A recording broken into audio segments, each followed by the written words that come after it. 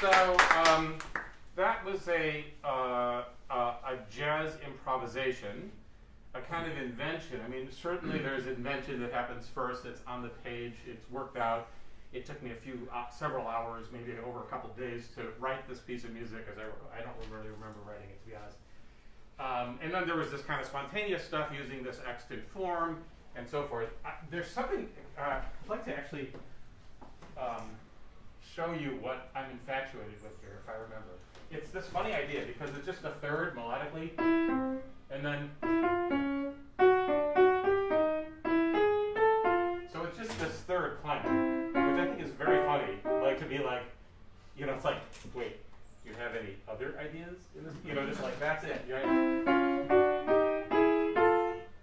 And then now it presses out from a third half step in each direction. That now the intervallic ambitus is a tritone going to the second line, minor sixth, minor seventh, and then a hiccup there to get to the octave, because the octave is funny, and we were taught not to write any of them ever.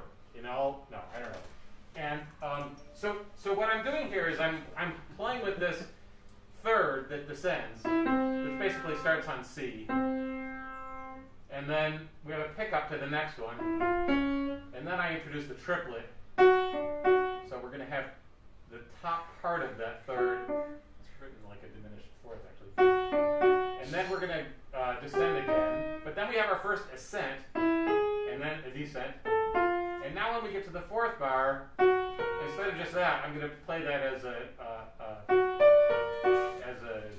augmented triad. So it's a stack of two major thirds, and then the pushing outward, as I mentioned. So you have.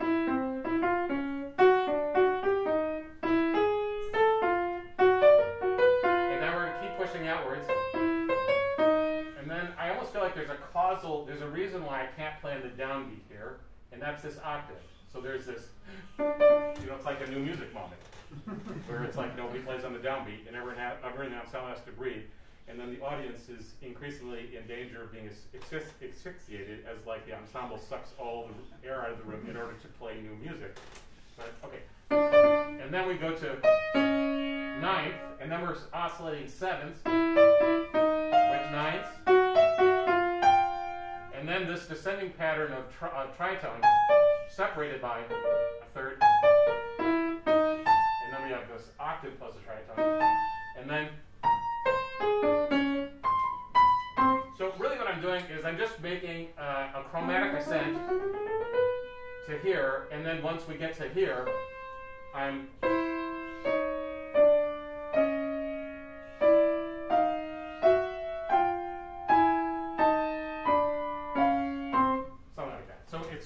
it's starting with like a C4 and widening out to two octaves. This is, you're looking glazed, like, why did you have to analyze that? That's dumb. We came here to learn about chord tones, or I don't know what. But the thing is, like, that appeals to me as like a schema of sorts, evidently. And it's very composerly in some regards. Okay, but the important thing is, while this was an invention, there are some things that I didn't invent. I did not invent the piano. And then some other things. I didn't invent diatonic, tonal, torsion, harmony, the jazz idiom, swing rhythms, etc. Much as you might have thought. Thank you for inventing jazz, Professor Applebaum. No, I didn't. But the fact that I leaned on extant culture, I muse, will make this a kind of a rhetorical question that will evade its answer for now. Does this make me less autonomous because I didn't create the entire cultural surround in which this music exists? So let me change instruments and tell you about another instrument that I play. That's this instrument, the mousetrap, which I invented in 1990. It's made of junk and hardware and found objects mounted on electroacoustic soundboards. They're played with knitting needles and chopsticks and wind-up toys and violin bows and plectra. Here's the Minnie Mouse and the duplex mouse phone. The Minnie Mouse, which I'll mention in the context here of Sinbad, has a 5-pin DIN jack in the upper right corner. I don't know if you can see that. And it's wired to nothing. It's just sort of a comment on the optimism of electronic music. When I was living in Copenhagen, I was like welding these things I call tam trees. This is like bronze brazing rod twisted into weird shapes. They make great gong-like sounds. Here's the Mouseketeer, T-I-E-R. It's a three-tiered, three-level instrument. and I play it with all sorts of live electronics. I prefer like old hardware, sometimes analog, digital things.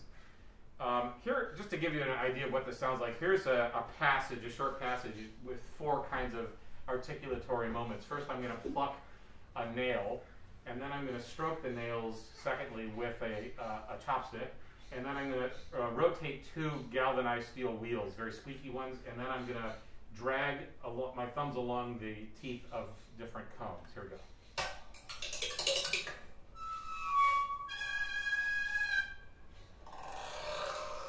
And now let's hear that same passage again, but with one of an infinite number of available digital signal processy kinds of setups that I can use to warp the sound.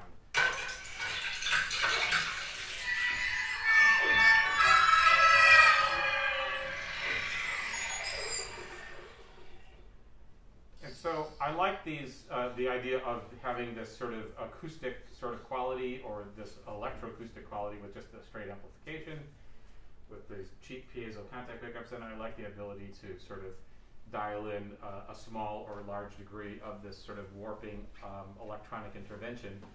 These instruments are at Carleton College right now in this exhibit, mostly about my notation, but the sound sculptures are there now. And so I just took some pictures before I left this week of, just to show you. What's exciting is I got to choose the color of the plinths. First I got to learn what a plinth is, and then here are the 2 Kinder mouse sculptures that I made for my daughter's elementary school some years back.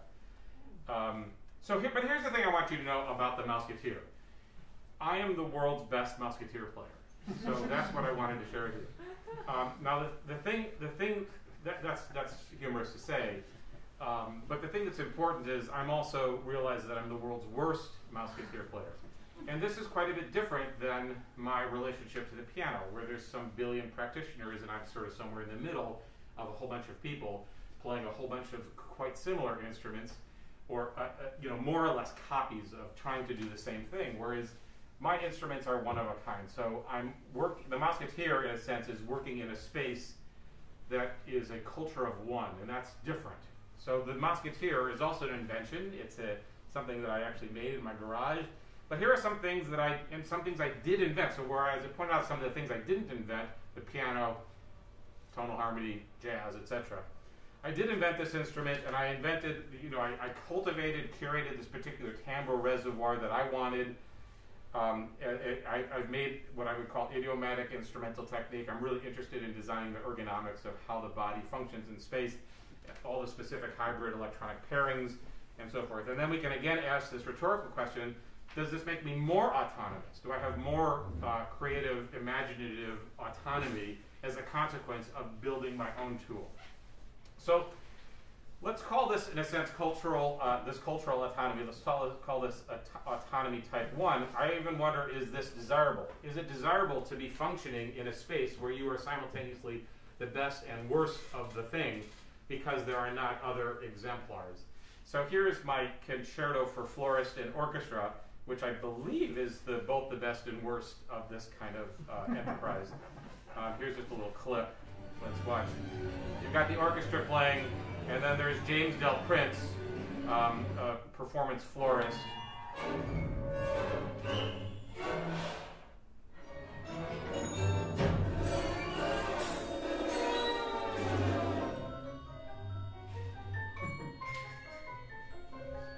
He's actually a regular florist, but I asked him, I met him actually, we were sitting next to each other on an airplane in 1999, and I said, I immediately had this idea for this piece, like instantly, and I said, have you ever thought about being a performance florist? And he said, I've always dreamed of being a performance florist. He was like really into it. And so we've done this piece largely with various ensemble versions, and this is the lone sort of orchestral version. Here's another piece that I composed that's probably, in its own sort of genus in a sense. So here's just a little bit from a piece from graduate school called Thun, after the Borges short story, for 3 conductors and no players.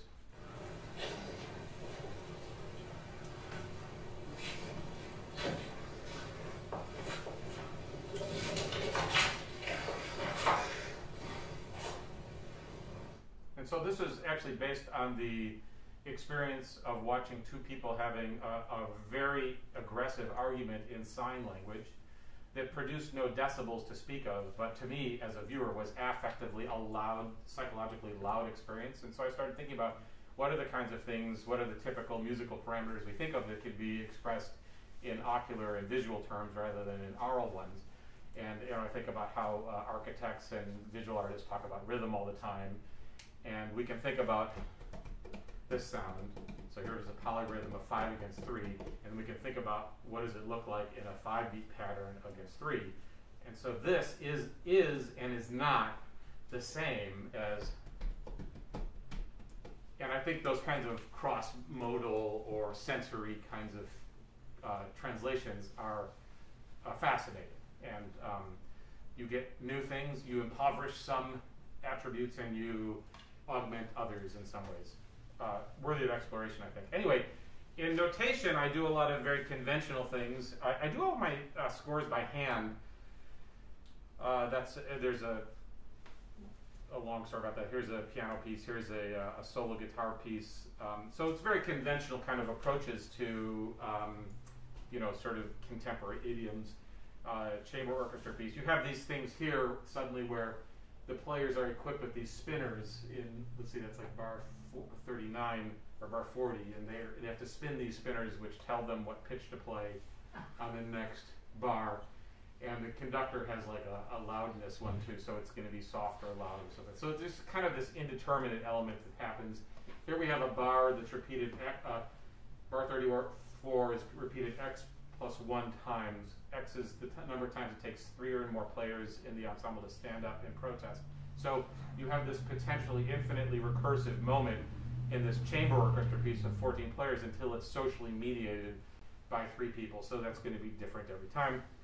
An earlier piece, when I was living in Copenhagen, I took the Copenhagen subway system and I renamed all the stations to abstract musical provocations, and the players follow the timetables, and they're synchronized with stopwatches, and so these are minutes past the hour, and so they're coordinated in that regard. And then increasingly I started writing these pictographic scores, and the big one was this project that I made called The Metaphysics of Notation, which is 72 feet long. It was displayed at the Cantor Arts Center on the Stanford campus, who commissioned it for almost a year. And it was experienced as visual art all year long, even though I don't think of myself as a visual artist. But on Fridays at noon, various interpreters would realize it in sound, and there's no instruction whatsoever for how to interpret these glyphs, which are, the 72 feet is chopped into 12 6-foot wide by 10-inch tall panels that are installed between the pillars around the sort of atrium. And so you have all sorts of various players. There's Eric Ullman. You'll recognize some Bay Area new music luminaries, but all sorts of people from around the world came actually to play this, and that was very exciting as almost a musical project and in a sense a social project to find out what it was that this score meant. And of course there is a certain kind of crisis of authorship because my name goes on the program as the composer of this piece, but they're doing all the heavy lifting since I deliberately composed this with no sound in my head, which is that kind of reckless thing. We're taught to firmly imagine the sound, and then the notation is considered good. And there are burnt score fragments in a sort of mobile. The notation is considered successful to the extent that some performer could interpret it and recreate that imagined sound. But what does it mean when you're doing a project where you don't imagine the sound at the beginning? So here's one panel I want to show you. You see there's a certain kind of visual rhetoric, a certain visual logic that metamorphoses, and things become other things. And by the way, the music tree, if you have music, all music, it's either staying the same or it's changing at any given moment. That's what's happening in music. And if it's changing, it's either changing suddenly or gradually. So this thing, this is all of music I've just diagrammed for you, right? And so I think about these things like when is it abrupt and when is it slightly changing and when is it metamorphosing, and then of course you have notions of recurrence, which are interesting. If we take the next panel, what you can see is that this panel would have been installed off that way, so they would be horizontally distributed. And what you can see in the first panel is some stuff happening. Let's see if my cursor shows up here. You see, like, you have this kind of like sinusoidal curve with these sort of circular forms that get larger, but they also sort of dematerialize. And then here they kind of rematerialize in the next panel, but they're and get smaller and get more concrete, but they're also in this rectilinear space now, this sort of orthogonal thing rather than a circular one. So there is that kind of horizontal continuity, and then the rhetoric from this pattern goes to the next. And if we were to put the last glyph of panel 12 back in front of the first glyph of panel 1, you'd see they're actually precisely the same. So it actually forms a loop, in a sense. The 12 panels, I call them 1 through 12, but they're just a circular thing, and you could start anywhere and go anywhere you want, play as much or as little as you want. But what I'd like to point out is by stacking them, you can also notice that you have this sort of like shield-like thing that's descending in that top panel, and it inverts over in the next panel and is seen upside down, and then you have these little stalactites and stalagmites that are jutting up above and below this sort of diagonal, and this one happens to line up precisely here. So here's the line between these panels. So you can see if you were to take this top panel and stack it above the next panel, there's continuities. There's ways that the score can be read in the vertical dimension as well. And similarly here we have this sort of tulip-looking thing and these weird dangly hockey stick things or whatever, and across that line. So, and if you took the 12th panel and stacked it on top of the first panel, the continuity works that way. So it rotates also in the vertical dimension, which mathematicians tell me is a torus. I don't know. I like mathematicians. Like I'm walking through a forest and there's a bunch of mathematicians. They're all standing there, and then they bellow like in unison. You have made a torus, or something. I don't know. I just a mathematician told me that. Have you lived with these like in your house, like or just around you, and have they changed over the year, or since you've had them since you first made them? Have they changed like in your materially? Interpretation? I'm sorry? In your interpretation of them, like sonically. Thank you for the question, but I should tell you that I don't interpret them purposely. So this is one piece of mine that I've forbidden myself to play because I don't want to suggest some sort of authorial precedent. So, but it's now installed at Carleton College, and we've had a run of 3 weekly events that have been mind-blowing to me because there have been new ways of thinking about that I never thought of. And then we had an event in the Art Center there in five simultaneous concerts that are going on that are 10 minutes long each, starting on the 15 minutes, and audiences are split into 5 groups with an usher who guides them, and you progress so that over an hour and 15 minutes you get to hear all 5 concerts. So the musicians stay put in one place and give repeat performances, but repeat, sometimes they may try to make it exactly the same, and sometimes it will be wildly different. We had a quartet of like kind of famous Twin City interpreter new music kind of royalty playing in one room. We had the Carleton Choir in another room, but we had like kind of a jazz combo with dancers. So the Semaphore Dance Company interpreted this as a choreographic score. Chris Brunel did this kind of Oulipo text sound poetry piece that was mind-boggling, where he actually mashed Aristotle's metaphysics against my metaphysics of notation, and he made this whole incredible text that went along with an 8-minute scrolling version of my score. And then we had 5 visual artists drawing with photocopies of the metaphysics of notation on amplified tablets, desks, and they were like extending my metaphysics of notation and elaborating on it like the way a jazz improviser would. And all those sounds were distributed spatially, and so all the sounds of the pencil and stuff like that. And so that kind of thing, like I had not heard that before. So these, so no, it hasn't. So it keeps changing for me, but not because of other people with their open minds, open hearts, and their generosity, a willingness generosity, and a creative spirit generosity. Here's a close-up. You can see a little bit. I'll tell you secretly, especially because here we are at 1750, and I have a bunch of these things called 1750 arch records with Conla Nancarro's music, and this is a little bit of an homage to him. Nobody knows this, but here's a little canon that looks like kind of punched holes. You'll see that this top row is the same as this, except yeah. Anyway, the notation has also migrated onto wristwatches. So I've been making these kind of pieces where I have these custom wristwatches made with like these designs And here's one with that was for an opera in Munich with the International Phonetic Alphabet. And here is one for the Meridian Arts Ensemble and a few other designs. And so the players follow the second hand, and as they pass over these various glyphs, they respond accordingly.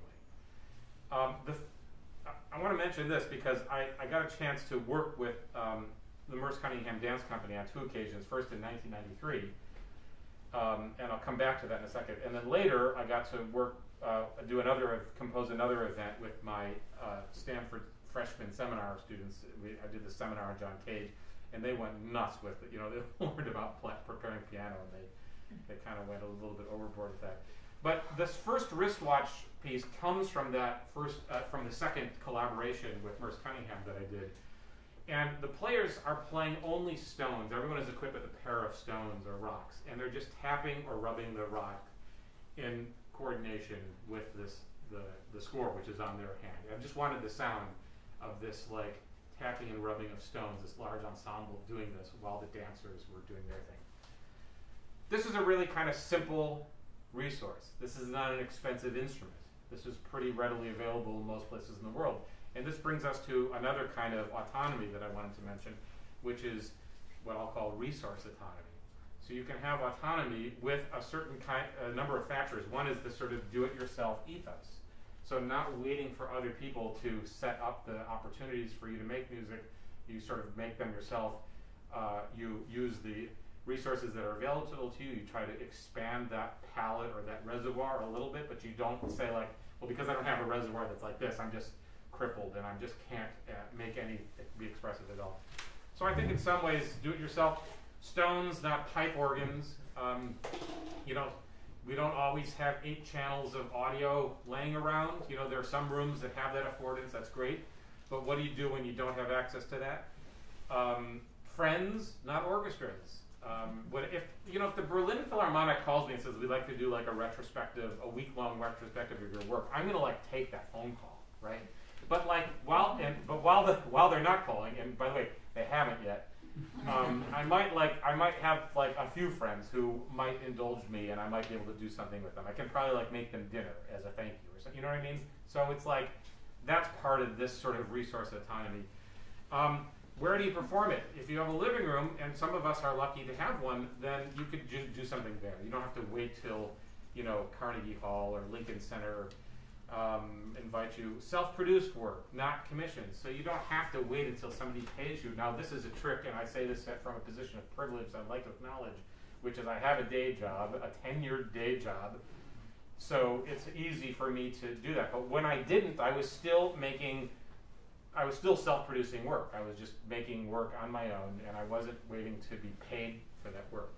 This one, friends, I think is really important. And so in some ways I could call this, instead of resource autonomy, I could mention community autonomy. And I'll just tell 2 quick anecdotes about 2 people who've been really important in my community. Both of them happen to be percussionists. Stephen Schick is an incredible person to work with. He's like done some of the most amazingly prestigious big things in the world with big resources and technology and human resources and so forth, but he's willing to just do the smallest, simplest things too. And I love the way he rolls that way. When I invited him once to Stanford many years ago, I said, Steve, I'm really going to be embarrassed. Like, we don't have all of the great percussion instruments that you are accustomed to at UCSD, and you know, and I'm a little bit nervous that you're going to find what we have substandard. And he looked at me very seriously, and he said, I play exclusively what's available. And so this is like a person I want in my world. This is the kind of community, this is the person you want to be stuck with on a deserted island or something like that, right? And I love that thing. And here's this guy, Terry Longshore, who is a grad student colleague of mine. He teaches now at Southern Oregon University in Ashland. And he'll say to me, I've got a project, are you in? And I'll say, yeah. And then after that, I'll ask another question, which is, what's the project? There's not many people. If you can find one person, or if you have multiple people, that's great. If you can find one person in your life with whom you can sequence things in that way, you want to do something, yeah, I'm in. I trust you. You are so cool and so interesting, and it's so exciting and so life-affirming to make music with you. I'm in on the project. you'll let me know what it is later. You know, as opposed to like, I don't know if I want to commit, you know, which I am with most people, by the way. But if you can find more than 0 people in your life with whom you have this relationship, that's a kind of community resource, I think, that's kind of amazing. Okay, so resource autonomy. We could still ask, is this even desirable? Do we want these things? Not necessarily, right?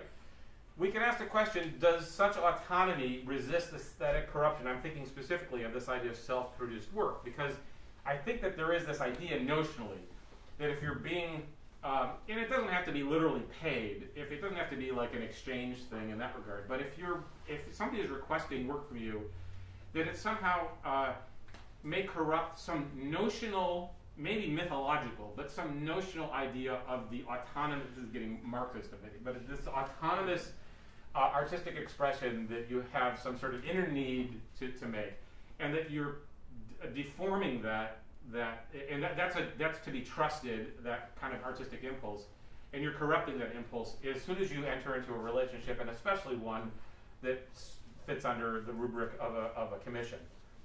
You know, but maybe this doesn't actually free me. I wonder, does it actually free me from unscrutinized constraints that prohibit the pursuit of some true artistic agenda? Maybe it doesn't. Maybe it actually presents its own interesting constraints that are very valuable and are actually at the locus of the creative impulse. That in fact, the commission is the space that you gleefully enter into, not only because you can pay the rent, but because it presents a certain kind of pressure. You experience that resistance and you navigate it in an artistic way.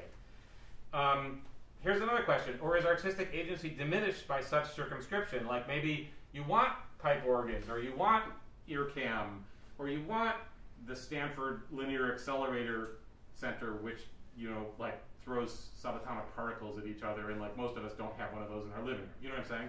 So you can get stones, that's cool, but maybe you need a particle accelerator, or you need a pipe organ, or you need fancy schmancy ear cam stuff or something. You know, maybe esoteric resources enable valuable artistic capacity. So maybe that is a good thing.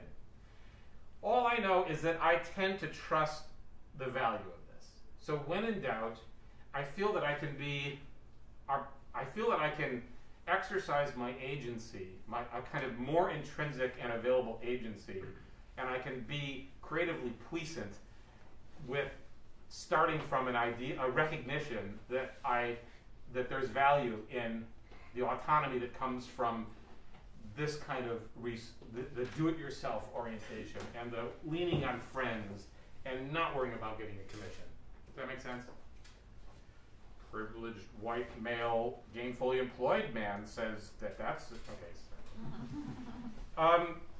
A lot of the things I've been sharing with you are kind of indeterminate works. I do write determinate works, and I'm going to play I have 6 pieces that I'm kind of excited to present to you tonight in the concert here at 8 o'clock, and I'm not going to talk about them in this talk except for one, and that's this piece, Aphasia, which is a piece for hand gestures synchronized to 2-channel audio, and it's terrifying for me to play. I'm going to perform it tonight because like there's a right and a wrong way to play it. It's like quite determinate. All the audio that you hear is exclusively made from computer manipulated recordings of the human voice. So there's no synthesis involved here. It's all just the human voice, but warped and mangled in the computer in various ways. Here's an excerpt from it so you get a sense of what that's about.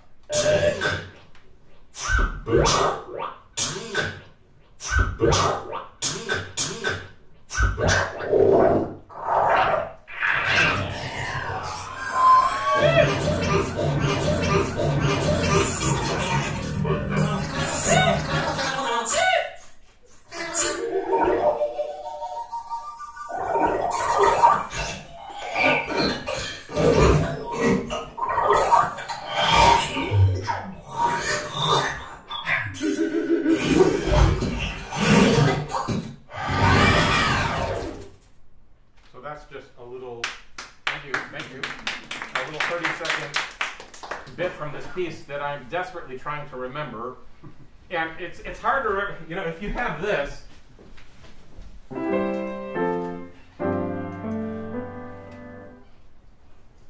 you don't remember what the next chord is. You can actually work it out intellectually, you know, right? But there's no reason, there's like no laws of physics or cultural prompts that say, well, you know, after Rubik's Cube should come saw board, you know, because we find ourselves constantly as humans.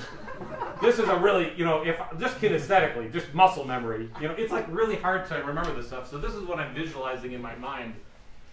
It's a stereo score, but I just have reduced it to a single mono depiction for the amplitude for the waveform. I've imposed these unreasonable tempo changes and mixed meter things and so forth.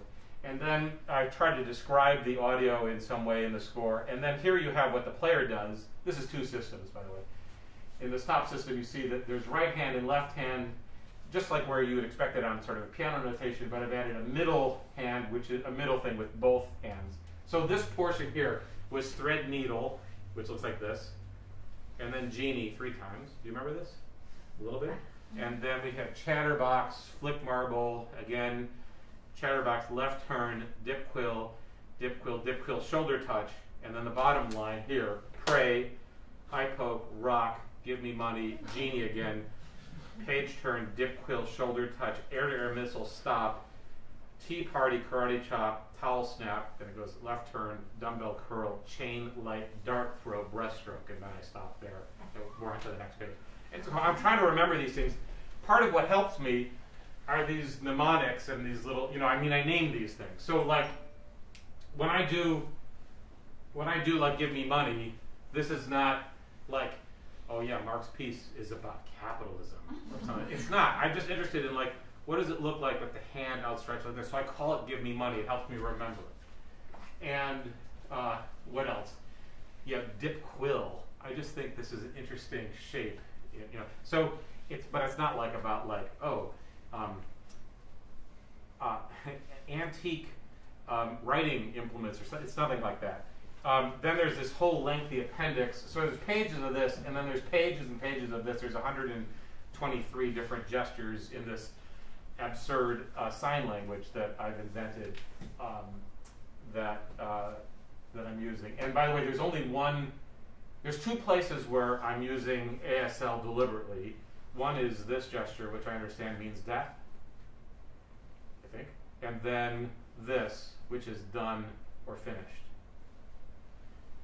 But otherwise, I'm just doing all of these things that I've made up, and I'm hoping that I'm not insulting somebody's grandmother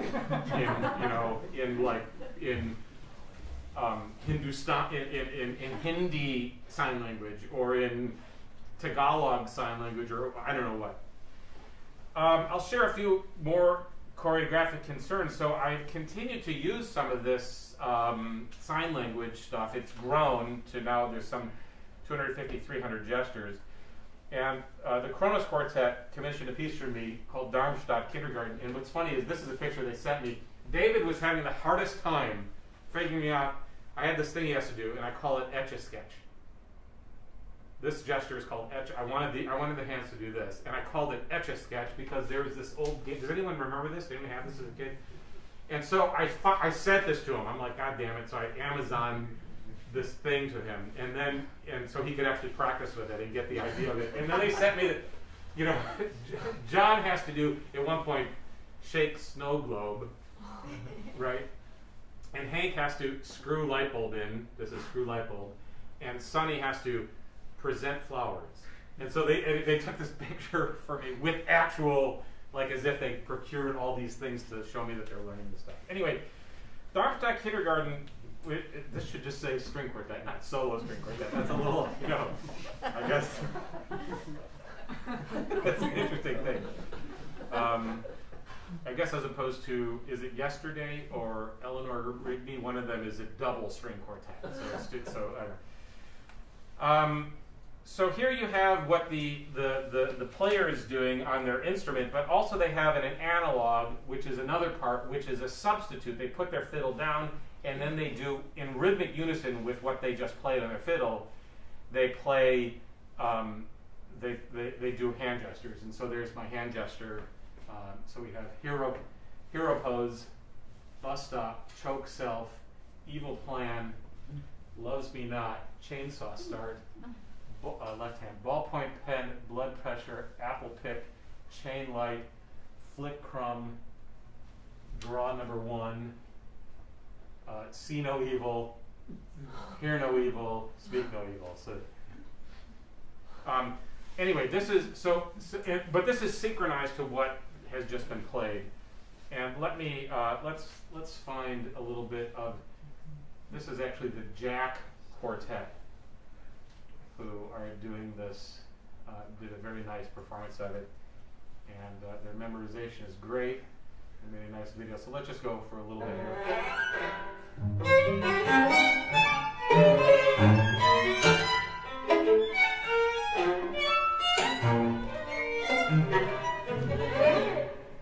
So I dropped you somewhere into the first minute where they're all playing together.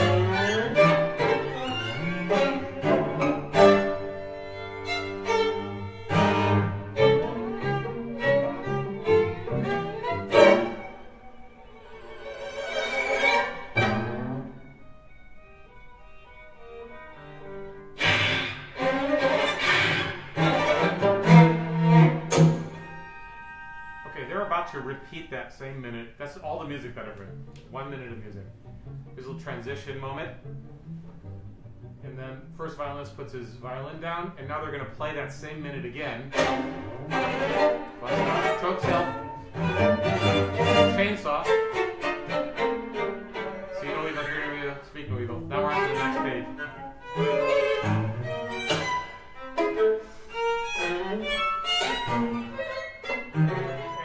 Probably guess what happens next. Eventually, the second, we're going to repeat it a third time with 2 people doing.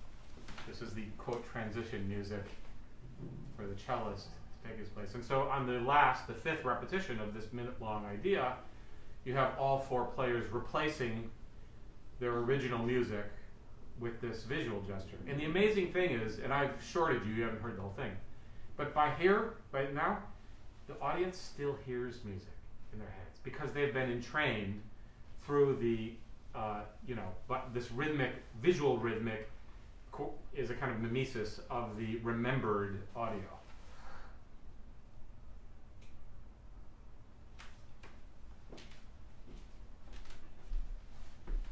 Anyway, so you get that idea. All right, so I just wanted to mention that some of the choreography things have persisted with the kind of like aphasia rhetoric. And there's also other kind of choreographic spaces. So this is a piece, Rabbit Hole, that was commissioned by the San Francisco Contemporary Music Players. I think you saw this, Ed. Yeah. So the players, there's an octet, but they have it shown by sort of red, green, and yellow stations. They each have 3 locations. So and they're traveling among the locations. And so it's really about like this organization of people walking from place to place. That's organized this way, so you can see here that percussion 2 is walking to this location. Percussion 3 should arrive here. This is the map for the conductor to show where people are located. The dark means they're in that space. The arrow, like this is viola's 3rd location. So they left this spot. They're en route to where?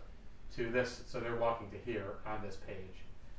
And then there are these things that are eventually played, but they're played with 5 Ps. So whenever there's actual, what we call regular music being played, it's on the edge of audibility. And there's all these instruments that are grabbed and prepared but not actually used. And there's 3 levels of attentiveness. So like here is this is the lowest level of attentiveness. It's sort of like your stop sign, well, no, it's not like a stoplight. Anyway, but at the bottom, this is like in a relaxed position, like you're in an orchestra and you don't play in this movement, or you have a really long tacet. And then the middle dot would be like getting kind of like, okay, I have to play in like 4 bars or something like that.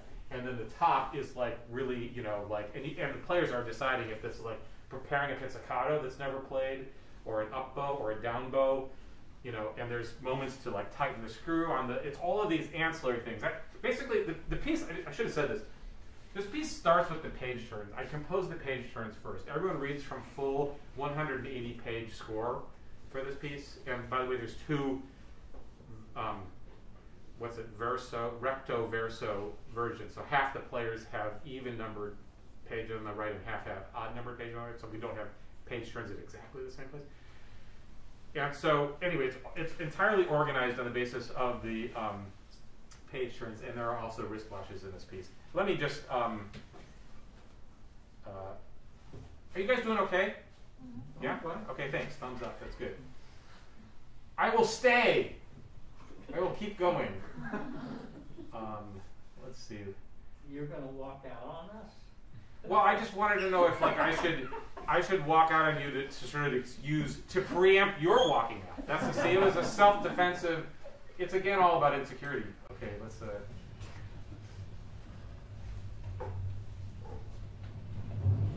there's the downbeat. The first thing, no one's playing a note. They just have all these things are like really carefully timed in terms of the time it takes to walk to various places.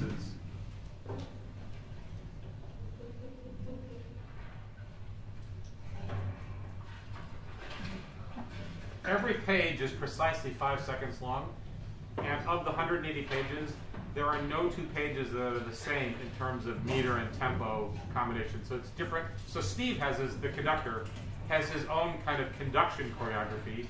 He makes 5 seconds over and over again, but in many different ways in terms of the tempo, you know, and so forth.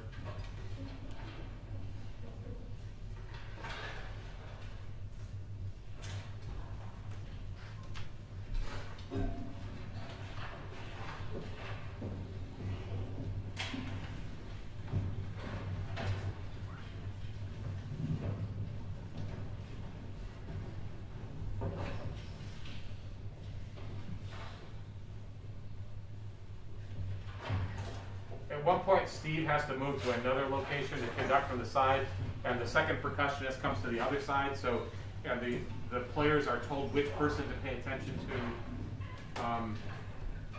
Yeah. Anyway, this is. There's this thing where, like, I don't know if you've ever noticed this, where like you have the composer who thinks that like everyone agrees, like if this composer has done something to contribute to like musical culture, this is the piece that they composed that everyone thinks is kind of important, and this is really a big thing. And then you sometimes have these weird things where you have this misguided composer thing where that composer thinks that this is the piece that is my big thing, but everyone else thinks like that's like the dumbest thing ever. That's that for me. I think that there's something here, but I don't think anyone else agrees. Like they're like, just play the hand gesture piece again, or you know what I mean, or just play Tornado Food on the piano. Okay. Anyway, that's my personal. I don't know. I have some conviction with this. I think there's something there. Okay, but nobody else has to. That's okay. There are some hybrid works that I'd like to mention. I'll just mention this one, Composition Machine number 1 for solo percussion. The soloist plays here. The audience perspective is from the bottom, looking at the player. And there's 3 seconds section. The player starts from a setup on the left, then the middle, then the right. The player comes onto the stage and finds that there's a scroll of paper on these music stands, which are actually facing the audience so that you could see these music stands. And then I wrote it initially for Terry Longshore, so I'll use the pronoun he. So he unscrolls it unfurls this big piece of paper across this music stand, and it's this weird pictographic notation. And then he performs on an instrumental setup of his own design, and he interprets those things. And it actually has to be his own interpretation of what those signs mean, and it's got to be predetermined. It's not an improvisation, but he has determined what the musical sounds and physical actions are associated with this idiomatic notation. Then, and so you have this thing where this is echoed in the third section too. The instrumental setup, by the way, should be different. The notation assignation is the same. So if there's a dot means the same thing in section 1 and section 3, but there's a different set of instruments around. Does that make sense? Okay, then you have this middle section. What happens in this middle section? So at the end of this first section, the player takes the score off of the stand and crumples it into this ball, like just mashes up the score on the way to this amplified table, where he drops it on the table and then sources from these setup tables all these other doodads, a book and a soup canister and soda or beer bottle tops and different things, and drops them on the table at various times, and it looks like this. So this is completely scripted. What you grab from the table, all these different things, and then how you put them. And so then this whole thing gets performed. This takes like a couple minutes, and then at the end of that, I should have told you that on the table, this amplified table, so you're hearing the cool sounds of these things on there, but on the table is a piece of like long piece of paper that's taped to the table. And so then there are, at the end of this thing, he's asked to trace around the different objects. And there are very specific things, like the book, the hardcover book, has to be traced on 3 sides. It shouldn't be completed. And the soup can, you draw a circle in, and then you have to draw the number in right afterwards, which is the calendar date on the date that you're giving the performance. And then you put X's where the soda bottle tabs have dropped as you clear them off. And there's a branch, there's a stick that you write, and then you have to have a dotted line between where the CD case was, and then you have to have a letter for the day of the week, Monday's A, Tuesday, etc. So there's all these rules. And this gets traced in under 60 seconds. Very fast. It's a cool thing to watch somebody do this. And it makes something that looks like this. This is then taken and pinned up immediately in section 3 on the music stand. So now we're all the way here immediately. So we just put these things here, remove them, drawn, and then we take the score and put it here. And then we articulate that score, X's being the same things, curves being the same thing, but with new set of, right? And then at the end of that, he takes this score off, he rolls it into a scroll, puts a rubber band on it, and leaves it on this stand and walks off stage. So it's circular. It's a piece that generates its own score.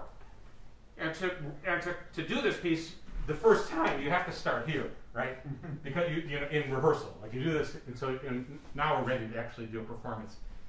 And so here, for example, this is Alan Oddie of the Cincinnati Conservatory of Music. These are 2 of his drawings, and you see how they're very similar in many ways. They have a lot of the same elements, but they're also a bit different. Anyway, I just thought I'd show you that. So there's a choreography. I would also put this in the kind of choreography category, and I do a lot of things like that. Okay, look, it's been like an hour since you played jazz piano. Can we have some more music that actually sounds like music? I mean, would it kill you to write orchestral music or maybe even a pop song?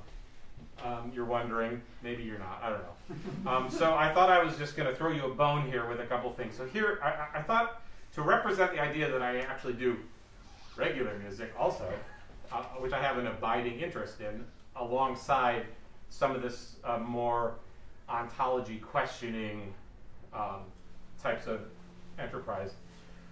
I wrote this piece called Skumfiduzer, which means marshmallows in Danish. It's my favorite word in any language. In 2001, and it just was discovered for the Warsaw Autumn Festival last month and played there, and it was nice to have like a really good orchestra player music. This is, of course I'm messing with this a little bit because this is for orchestra and tape, turns out, but let's just watch a few bits of this piece.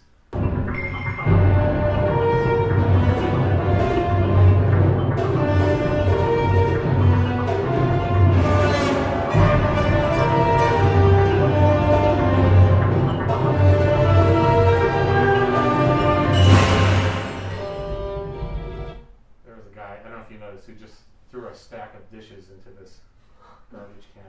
Let's just choose another.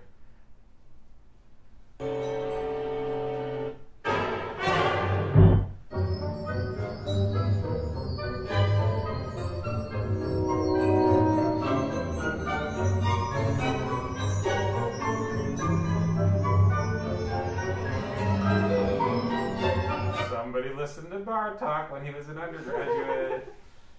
All right. It's very cinematic, I think, in some ways. But this is my, like...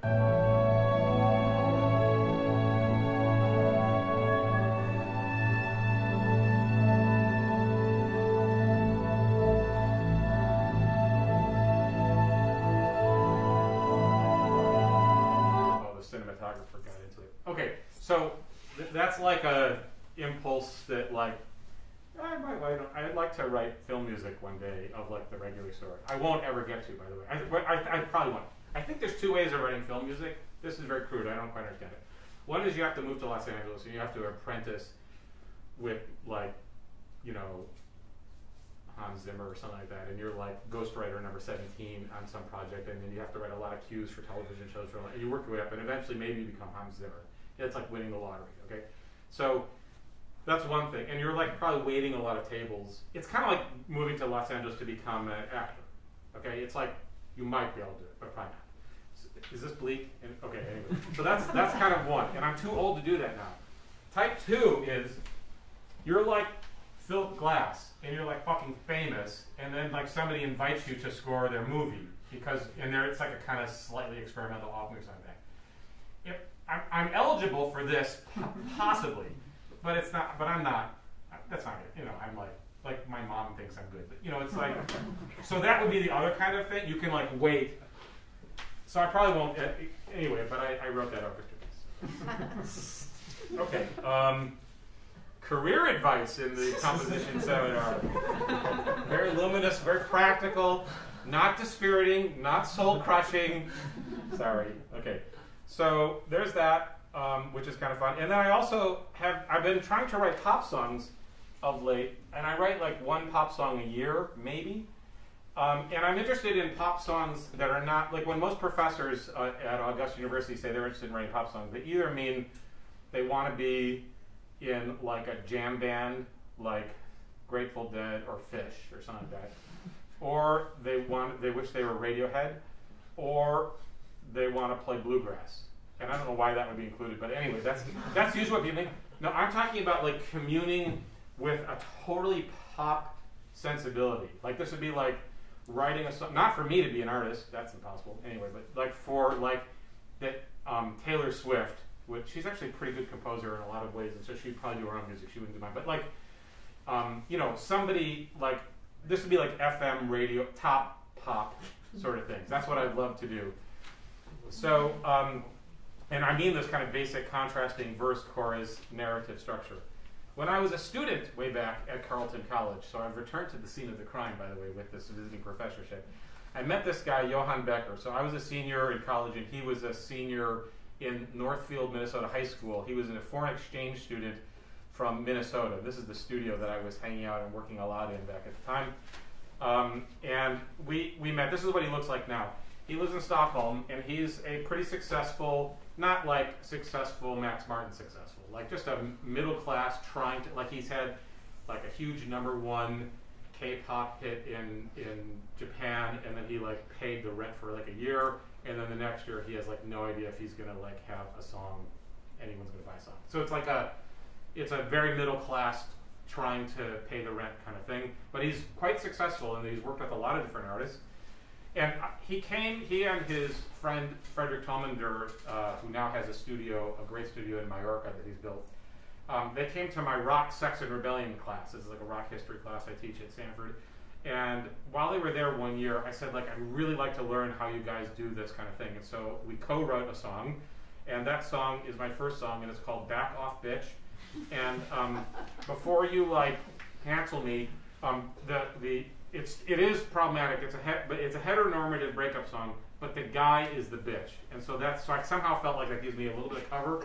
And he's like the villain, and this is from like the woman's. So it's like it's a song written for a woman, and I'm told that when you make one of these, and I'll play just a little bit of our demo, you're supposed to imagine what artist you're writing for, and it could be that artist or a person like that. And I was thinking of Pink, like a very strong, outspoken female voice. So let me play you just a little bit of Back Off Bitch, and you can hear. And it started because I was starting to learn how to play electric guitar, and I came up with this, like, a guitar riff, and then Johann and Frederick, and I told this story about how, that's a funny story, anyway, that ends up with the words back off bitch. This is, I guess I now have to tell you. So I gave this lyric assignment when I was younger, a long time ago, in this class, and everybody had to write a set of lyrics, and I got one set of lyrics from a student that were, and you'll laugh and you won't be able to believe this, like how could this possibly happen, and I wonder myself, but it was like really like some serious infatuation lyrics. Like they were writing like a crazy love letter to me, and it wasn't ironic or sarcastic, it was like just deeply troubling, and it was very weird, and it was very awkward. And so my wife wrote a response lyric that went, back off bitch, you crossed the line, back off bitch, the prof is mine. I read that in class. There's like 200 students, and I don't know, and then I didn't know, and to this day, I don't know who that student was, because I covered the, when I grade, I cover the name, so I'm not trying to be biased, right? So I don't know who that student was, but like, I read that, and the students cracked up and laughed, and I never got, like, it worked. Okay, sorry, most people don't know that anecdote. But so I told that story, and then I played this guitar riff, and Johann and Frederick, after like some gin and tonics, were hanging out. They're like, "That's back off, bitch. Let's work on that." And so that was the co-write moment where it's like, okay, we got a concept. Then we switched the gender. It's not about a professor or anything like that. Okay, sorry, too much information. Here we go.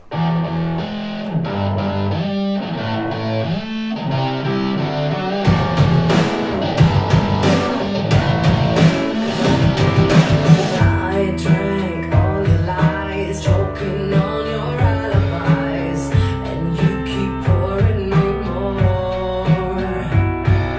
Your love's heavenly, but I found out not just for me.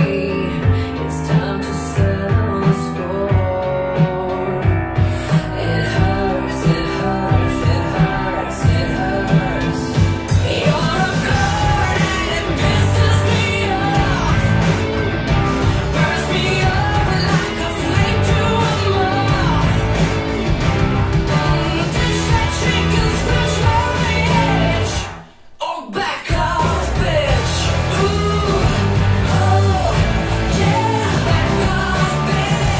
Ooh, oh, yeah, back off. You hooked up with her. Is that what I deserve? Okay, I think that will suffice to give you an idea. But it was it was really fun for me to try on those shoes and see like what would it be like to try to write a pop song. And I've written like a boy band song that I think of as like, in my mind, I imagine it as like the gay flash mob marriage proposal summer phenomenon. That's what that one is. So like I'm trying on these different sorts of things, right? And that's kind of fun. There are clearly some issues of appropriation and authenticity maybe that are relevant. Okay, anyway, but the point is, if we think about this song and we have a continuum from like from bad to good, like the worst song ever to the best song ever, Back Off Bitch is like somewhere in the middle, or maybe it's there, or somewhere in this space. It's certainly not one of the best songs. I don't think it's the worst song that's ever been written. Okay, if we take like aphasia, all of the worst hand gesture synchronized to 2-channel audio ever to the best hand gestures synchronized, it's like, how do you assess that? Where do you come in on that? It could be anywhere in here. And so this is again this idea of autonomy. I'm returning to this first kind of cultural autonomy. There's joy and peril in both of these enterprises of doing things, where no one's done it before, in a sense, and they're immediately both the best and the worst. So the affordance is great. You get to invent this cool thing, but you still do have to understand how it works to try to actually put forth. I actually really worked hard. I spent close to a year trying to write a really good hand gesture synchronized to 2-channel audio piece. Even though it's impossible to know where it would stand. I just imagine if there were multiple pieces, I want mine to be somewhere over here on this end of the gig table. Okay, is the new better? I wonder, because like I do seem to be like Back Off Bitch, obviously deliberately derivative, right? Communing with an extant popular monoculture in many ways. So is the new better? Because that's where I spend most of my time. I can even ask, are progress and tradition enemies? Are they even opposites? I'm not sure. In some ways, if I were to turn this into an adjective, I could put traditional here, and the opposite is not progressive, it's probably just simply untraditional.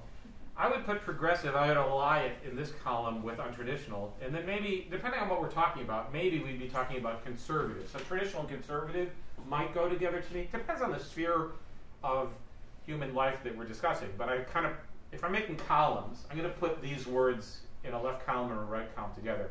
If I take convention, I'm going to put conventional on the left and unconventional on the right. Are you with me on this?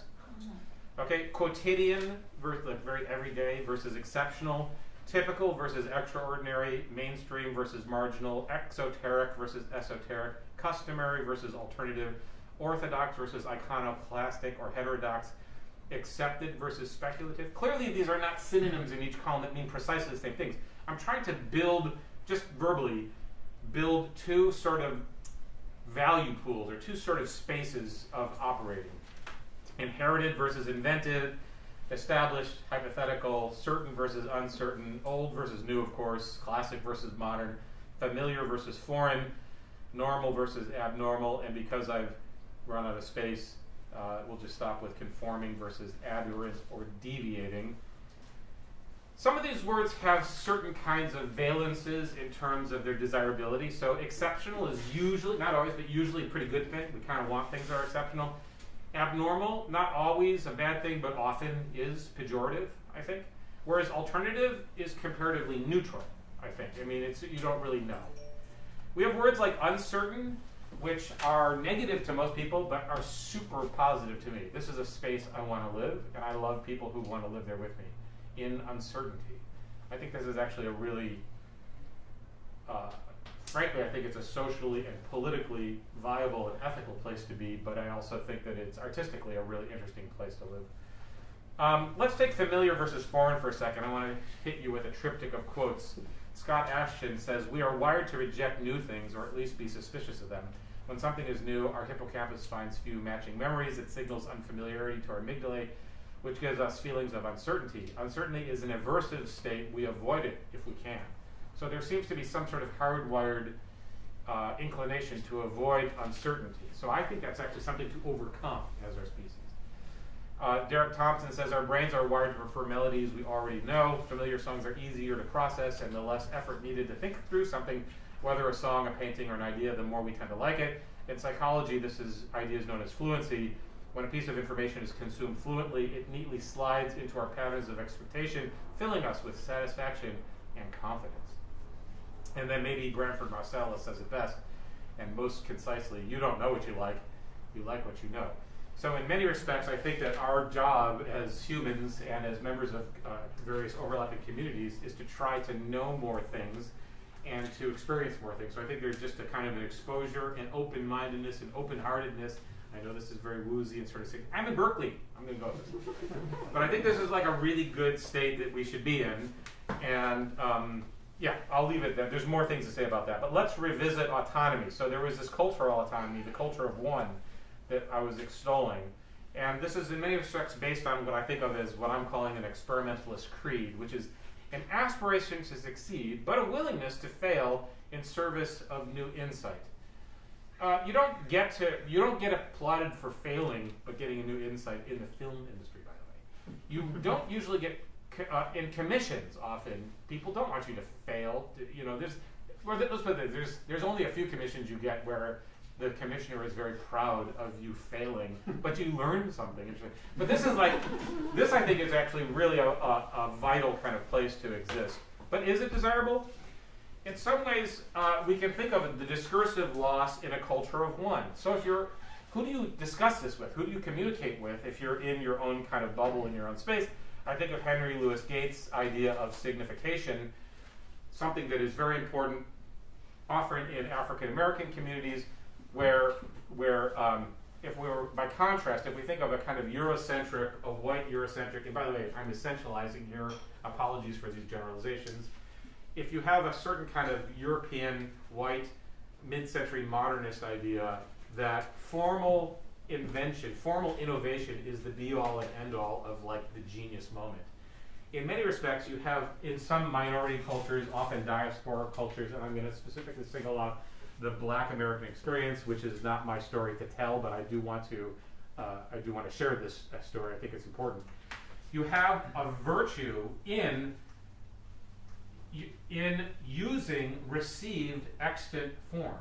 That there is something that is considered important and virtuous in personalizing, adding your own elaborations and personalizations to something received. So if I'm playing a 12-bar blues, nobody complains like, oh, you didn't invent the 12-bar blues. They're actually applauding the fact that I'm using a known familiar formula, a structure, and I'm creating my own personalizations and elaborations on that. When somebody raps and they have a story to tell and they're doing amazing linguistic verbal pyrotechnics with interesting rhymes and clever expressions and so forth, you don't sit there and say like, yeah, well, that's 4/4. You didn't invent 4/4. You know, it's like, the point is, you have certain kinds of spaces where you have a continuity of community and through a shared structural framework. And so my culture of one destroys that. Or destroys much of that. It erases that. So you can actually have in a sense, Back Off Bitch is a conversation in the pink cultural space, whereas aphasia has very little to talk about. That makes sense.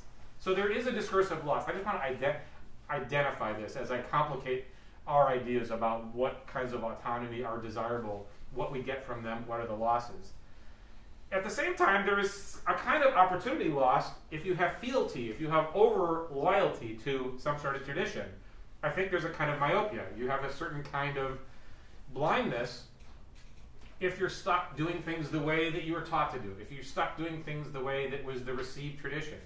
If you follow your teachers exactly, you know, there's a certain kind of blind sight. In an era where we come out of like the prior 4 years with the Trump administration, I'm not going to be somebody who's going to be in favor of ignorance. So this is a complicated thing, and I want to make it clear. I'm not interested in you not knowing things. But I have to say, by knowing things, this is my instinct, we are unable to have certain kinds of insights. This is a weird kind of paradox. So we need to know more things, but at the same time, we have to be aware that that knowledge potentially makes us blind to things that, like, say, somebody like Kuhn would call a paradigm shift, where we can actually move over to a completely different way of doing things and drop the old thing. He dismissively refers to normal science as the science that you got to go through until you get to the paradigm shift, where suddenly it's like things look a completely different way. So back to this idea, you know, Picasso might support Gates, and he would say, like, let's learn the rules like a pro so you can break them like an artist. But this word pro is in there, and I want to be a little skeptical of that. Robert Fripp once said, the concern of the musician is music, the concern of the professional musician is business. If that's the case, I have no interest in being professional, frankly.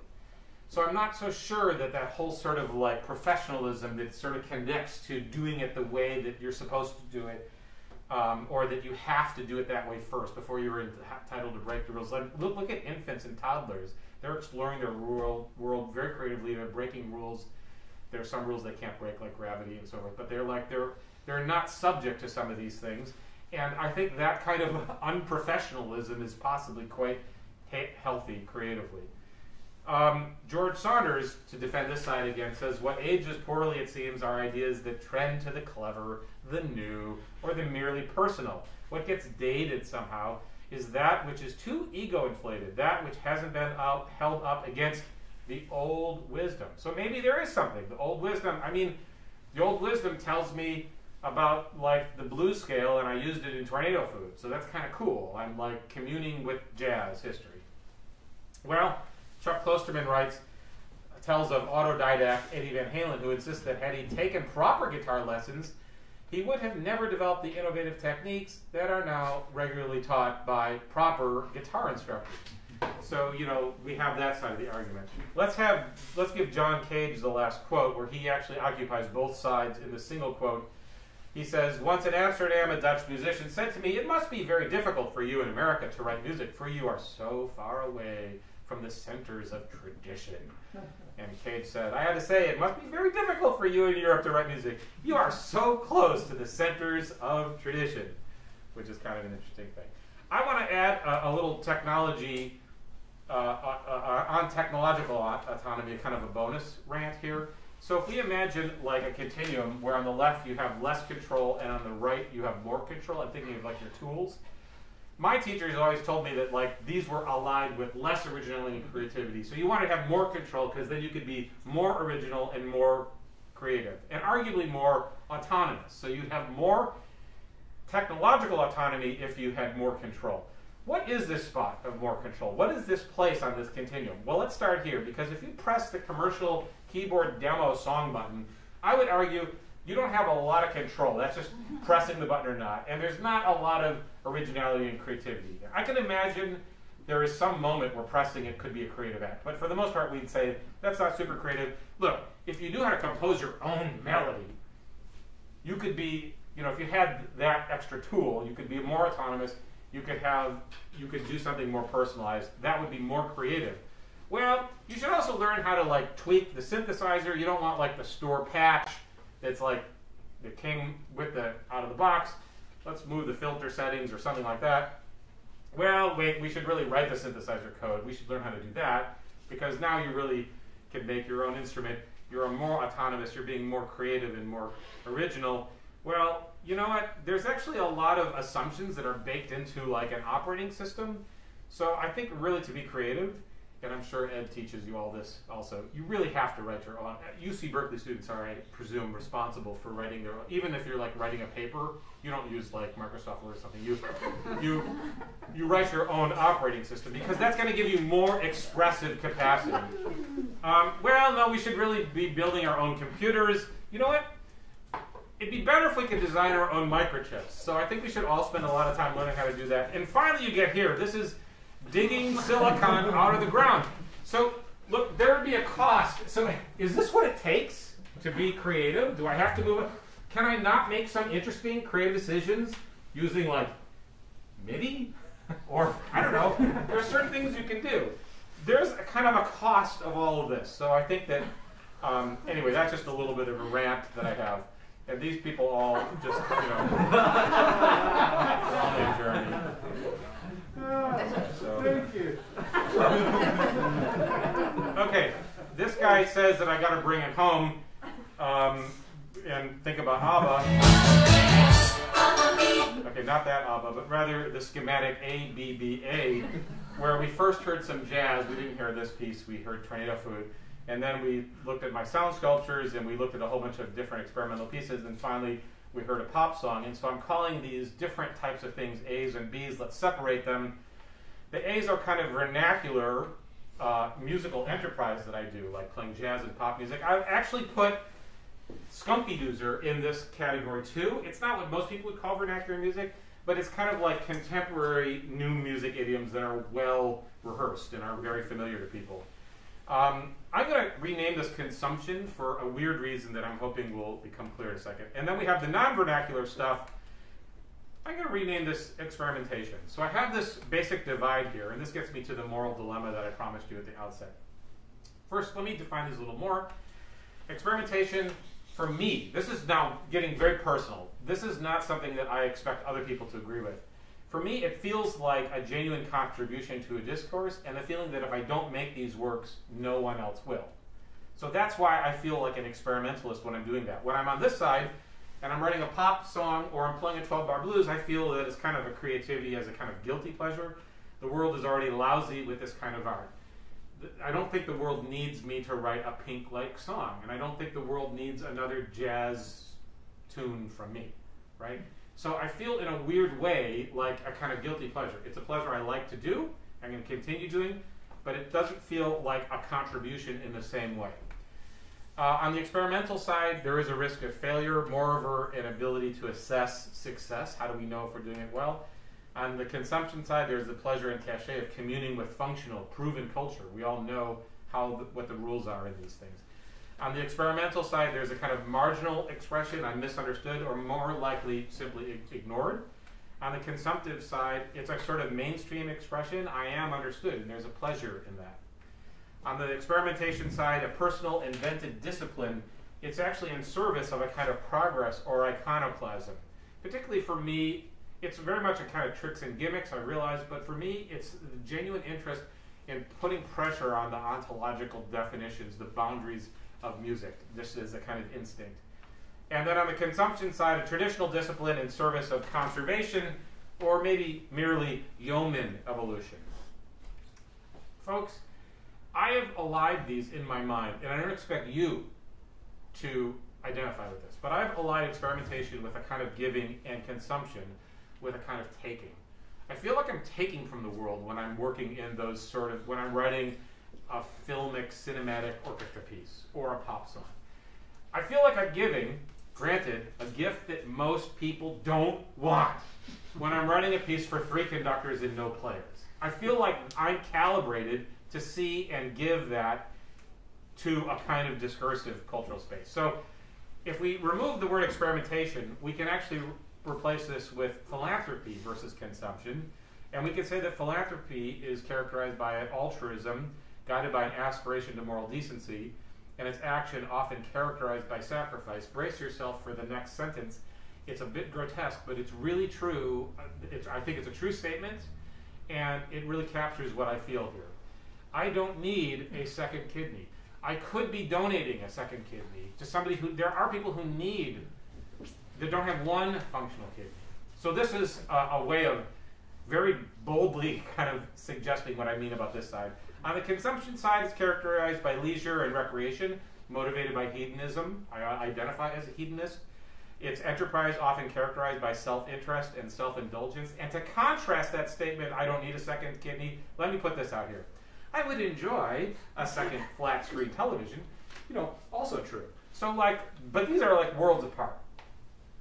In the sense of time, on the philanthropic side, I could ask how much time do I have for others.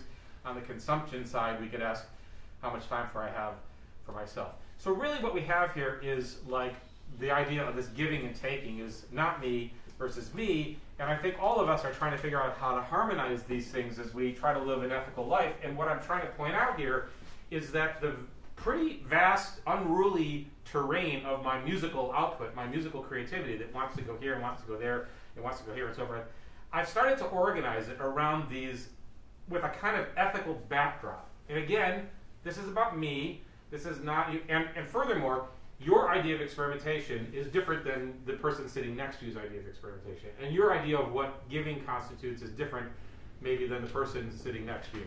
So again, I just want to make sure I'm not trying to export this to anyone else. This is just sharing some thoughts that I have, how there's a moral dilemma that has emerged about the backdrop of which the scaffolding, the subtext, is something we all think about, which is how to live a moral life.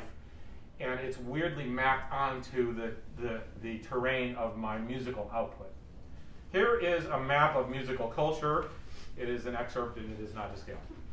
So here is this space. What's in there? These are pieces with lyrical melodies. I ask myself when I think about that space in the world, like I imagine this as a huge box. I say, are there any examples? Do we have any lyrical melodies already in the world? Has anyone ever made a lyrical melody? And I noticed, yeah, a lot. And there's like a fuckload of pieces with lyrical melodies, and we probably don't need any more, at least not from you. I mean, you don't even really care about lyrical melodies, okay? But I still might want to write a piece that has a lyrical melody, and guess what? It's going to go in this box. This box is already overflowing. I'm going to throw something else in the box. I don't care. Screw it. I want to write a piece of lyrical. Okay, what about this? These are pieces about syncopation. I look in there. Are there any examples? Yeah, a whole lot of pieces of syncopation. But I might want to do that. What is this? Quarter tone pieces, been done. Solo, violin, extended technique, spectral harmonies. So I'm looking at all these spaces, and there's a lot of these bins with a lot of examples in there already. This is just how I think about things in my own compositional metabolism. And then I notice this space. Whoa, what is that? These are pieces for fluorescent orchestra. And I noticed that's an empty box. There are no examples of pieces for fluorescent orchestra, and quite possibly for a very good reason. But I just feel like the way my antennae are tuned are such that I can see that box, and some people can't see it. It may not be a virtue to be able to see it, but I have a compulsion to see it. And so I feel like I have to write a piece for that. It's like a dirty job, but you are the composer for it. And by dirty job, I mean it's artistically dubious, culturally ignorable, and critically opaque. And then I notice this. These are pieces for 3 conductors and no players. And then I look, what's this box? Oh, pieces with wristwatch notations, and this is instruments made of junk, and this is pieces that generate their own score. And so I start looking at this terrain and trying to figure out, like, where are these other spaces for me to operate? Where are these other spaces for me to make what I feel are kind of contributions, sort of explorations of sorts? And I'm just going to evade the fact that there is a kind of uncomfortable, almost imperial or colonial sort of subtext, the way this feels like I'm planting a flag in some virgin territory, but I'm just going to ignore that. So it's not, I mean, at first it sort of seems like, okay, this is the area where I should be working and that's not available to me. That's not true. I'm still working on the right side of this line because it's hedonism that I can enjoy, as opposed to a kind of a good, as I see it, that I can do. Now this is of course too simplistic, especially if you think about, like, you ask the question, what is this space? So let's look at this bucket. What's in there? Well, these are pieces with hand gestures, and then I make aphasia in 2010. But guess what this is over here? This is the same bucket, pieces with hand gestures, but it's Darmstadt kindergarten 5 years later. It's no longer experimental for me. It's already something that's familiar. So I feel like this is a kind of contribution in a way that this isn't. Again, in my head. And that's because here's a bit of the super long, I have these things organized in spreadsheets and stuff like that, all of my hand gestures and so forth. Maybe I should add some more words to this map as I bring things to a close here. Maybe this is more on the left, more about progress I can make versus tradition in which I can revel. Maybe it's codes I can invent versus rules on which I can lean. Maybe it's habits I can overcome versus customs I can conserve. Maybe there are foreign margins I can investigate, or maybe it's valuable to have familiar orthodoxies and to accept them. Maybe there are new theories that I can devise, and maybe there are extant theories upon which I can expound. Maybe there's uncertainty I can explore versus doubts I can ignore. So this is a kind of an update, progress report, where I'm at as a composer. Thank you for inviting me. You've thought of me, I think, as a professor. It's been, I get a little bit more as a confessor of sorts. Charles asks, what about the hammers? So the hammers are this a Canadian artist named Roger McKay who made these really cool hammers. These are in my studio at home in Menlo Park. And there's this Maslow's adage about, like, to a person who has only a hammer, all the world looks like a nail. That's a creatively, that's not a useful space to be in, I think. So I think we want to have all sorts of tools. We want to have tools that are about consumption, and we want to have tools that are about experimentation, or any of the other kinds of ways that you can break down the terrain that I've suggested today. In any case, I like this. It reminds me that if we are going to have just a hammer, let's have some really weird, fucked up hammers in different ways. So I would like to thank you all for your attention. I appreciate your patience. I'm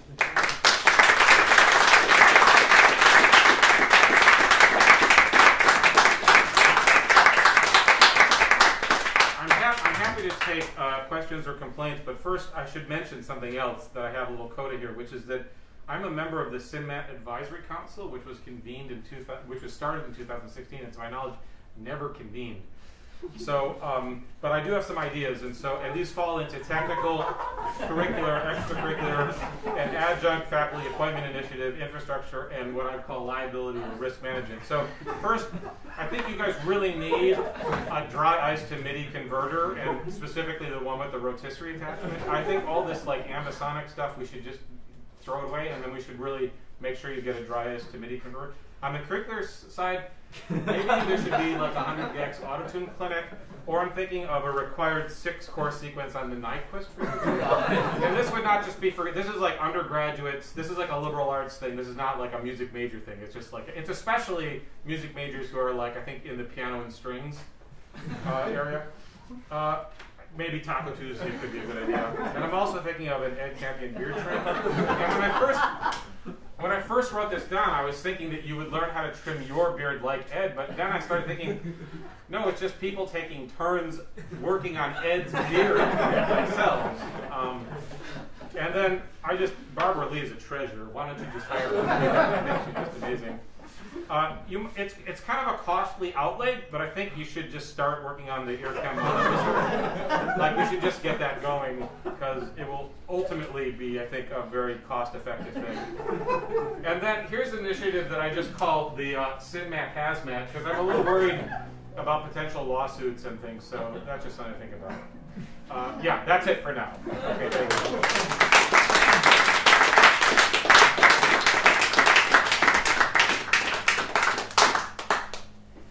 Thank you so much, Mark, for such a nice. Oh, thank you. Thank you for having me. So I guess we may have many questions, but maybe we can kind of have a something to eat or drink, and then have the questions together and discuss. Okay? Sounds good. Okay. Great. Okay. Sounds Thank you good. very much.